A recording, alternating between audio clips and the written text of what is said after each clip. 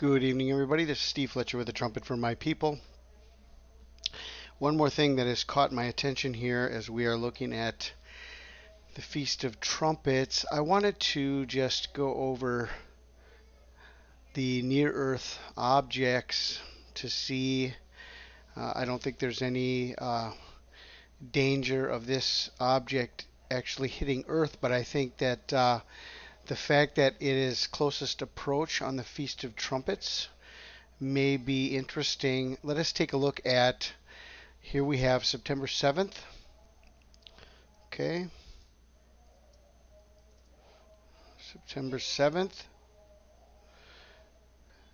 2021 QH1. It's lunar distances of 2.23 lunar distances from Earth. Velocity is 7.77 kilometers per second. I found that number interesting. It's September 7th.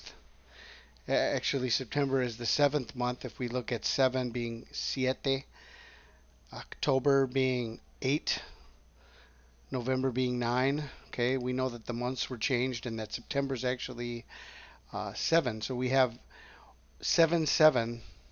It's the Feast of Trumpets, and then we have this asteroid that is 7.77 kilometers per second. Okay, so I just wanted to share a little bit of information about this. And I don't know how to read all of these charts. I just wanted to pass this information on. And I will leave links for you of this site here, Near Earth Objects, CNEOS, Near Earth Close Approaches. I've got this from the NASA Jet Propulsion Laboratory. I've got this from skylive.com. And if we actually want to pull up, it shows us a graph of how close this will be to Earth. Okay. One other thing I wanted to show you is where it will be on September 7th, September 6th, and September 7th. Okay. This is the Big Dipper, and on September 6th, it goes by DRACO, the dragon. Now, I pulled this up in Stellarium.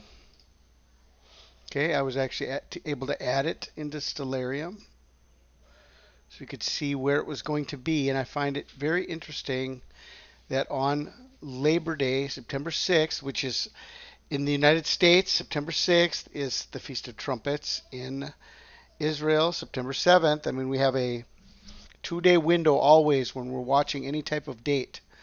So we have September 6th and September 7th. Well, on September 6th, this asteroid is going to be in the constellation of DRACO, the dragon.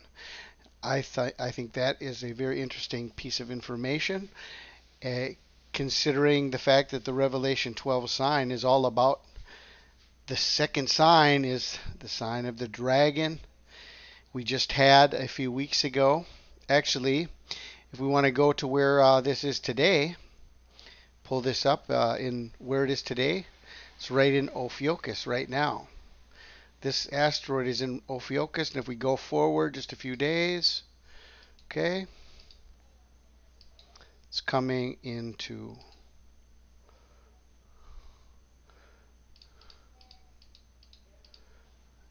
DRACO, the dragon. Okay, so it's a near-Earth object, 2.2 lunar distances away from Earth. It's not a danger to hit Earth, but it is a sign in the heavens, and it connects us with the dragon on Labor Day and the Feast of Trumpets.